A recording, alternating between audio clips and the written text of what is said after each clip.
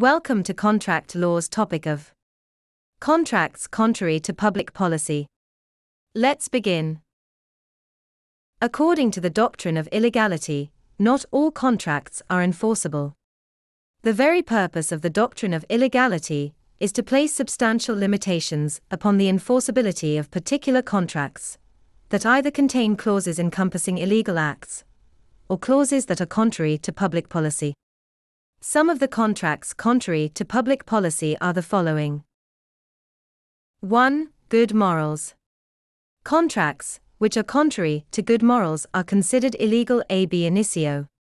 For example, contracts which promote sexual immorality, such as that in the case of Paul v. Brooks, 1866. 2. Family life.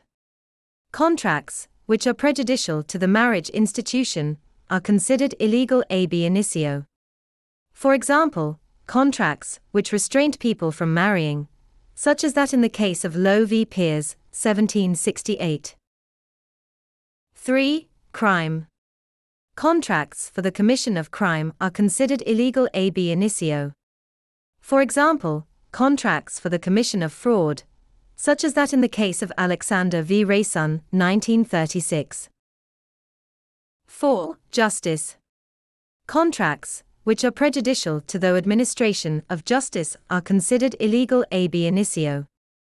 For example, contracts for the obstruction of bankruptcy proceedings, such as that in the case of Elliott v. Richardson, 1870. 5. Public relations. Contracts which are contrary to public relations are considered illegal ab initio. For example, contracts for the sale of public office or public honor, such as that in the case of Parkinson v. College Ambulance, 1925. 6. Restraint of trade.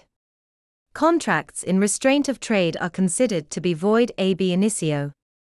For example, contracts which restrict freedom to trade, freedom to conduct a profession, or freedom to conduct legitimate business activity.